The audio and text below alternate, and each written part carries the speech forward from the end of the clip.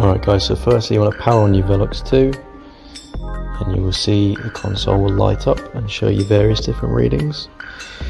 Then get your app open, turn on location and Bluetooth on your device,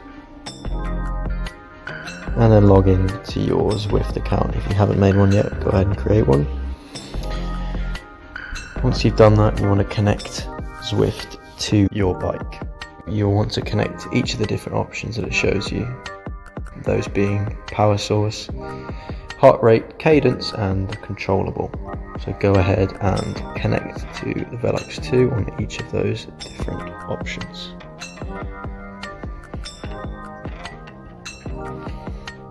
Once you've done that, you can go ahead and start the race, start the activity you want to partake in. And now the pedals on your machine will be synced up to the application.